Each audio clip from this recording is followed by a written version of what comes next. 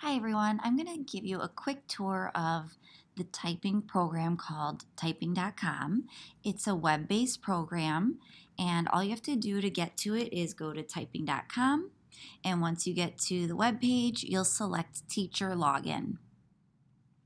When you click Teacher Login you can select Login with Google. You'll select your email address if you need to, your DPS 109 email address, and then you will be logged in.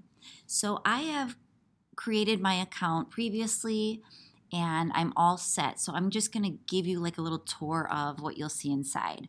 On the left hand side, you'll see My Classes. This is where you can create your class. You can either manually create a new class by clicking on this yellow button. If you click that, you'll go in here and enter all the information that you want and select Create Class. That's what I did to create my class down here. Your other option is you can sync with Google Classroom. If you click that, it's going to kind of sync with your Google Classroom and you'll see the classes that you can choose from and you can select which class you want. You would select Add.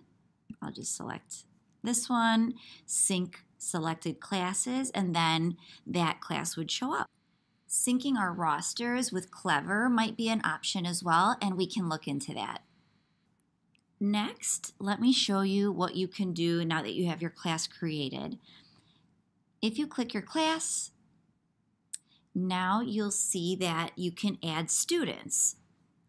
If you haven't synced it with your Google Classroom, you could add your students manually. So you would go over here to the right-hand side and select this yellow button that says Add Students. When you do that, you'll see that you could add a single student, add a block, student self-join, and import student list. If you click this one, for example, the student self-join, you're going to get a link. And then you would share this link with your students, either via email or a Google Classroom or whichever way you would like. Send that link to them, and once they click on that link, they would log in and they would be connected to your class. Once you have all your students in here, now your students can either log in and just start practicing. You can also assign assignments. So let me show you what that looks like. If you click up here where it says Assignments, you'll see that you have another button on the right-hand side that says Add Assignment, this yellow button. Click that, and then you could add some different types of assignments. You can do a typing lesson, digital literacy, a typing assessment, or a written prompt. Let me show you what typing lesson looks like. So if you clicked this, you would assign it to whichever class you want to assign it to. So you would fill this out, give it a title, you could add a description if you would like. Then let me show you what kind of lessons you could add. You would click Select Lessons, and then you'll get a pull-down menu of all the different types of lessons in here. Do you want them to practice the J, F, and space bar? Do you want them to practice the U, R, and K? Whatever you would like, you would select that. You can select a due date that's optional or leave that blank, and then you would click Create Assignment. Just put a title there, Create Assignment. Okay, so then here are your active assignments, and that's how you can add an assignment. So let me show you what it looks like now from a student's side.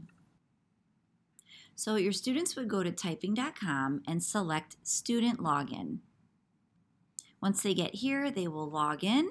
I'm just going to use my Google login as a student for this example. And then once it logs in, you'll see what it looks like. I can look at my assignments that my teacher has assigned me. That would be the first thing in this blue area. And then I can click on Start next to the assignment. Anytime you click Start, you'll see this introduction video all the time. They can just click Skip Video, and then the lesson begins. And here they would start their assignment.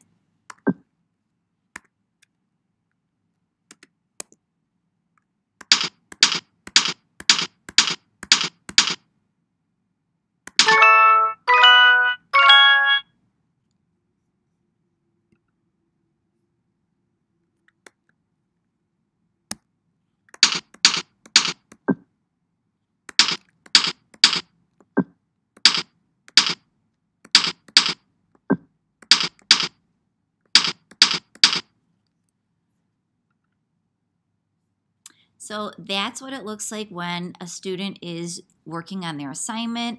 If they stop, they can always go back and resume. Let's look a little closer at the other options that students have if they want to work on some different things in here. So in addition to the assignments, there are some other tabs up here that they can go through. The second tab is tests. So if they click on tests, they will see some different time tests that they can work on to practice their typing. There's also a games tab. If they click on the games tab, they can go through here and select a game. For example, let's pick this one.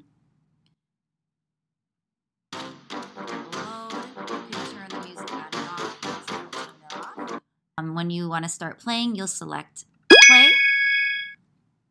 And then they just type the letters of the word, just like that.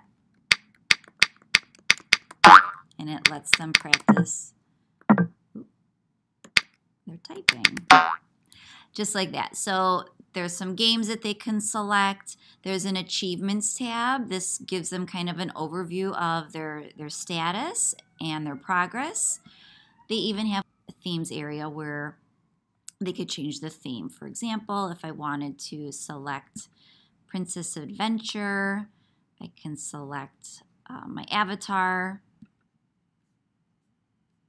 And then it just gives a different theme to my look.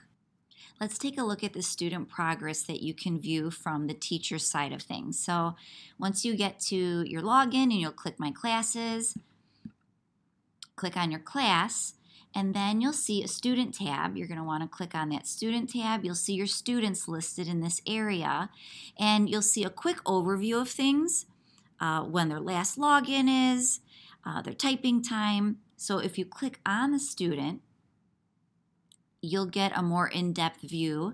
Just scroll down a little and you'll see the lessons more in depth. So here's the JF space lesson that they started.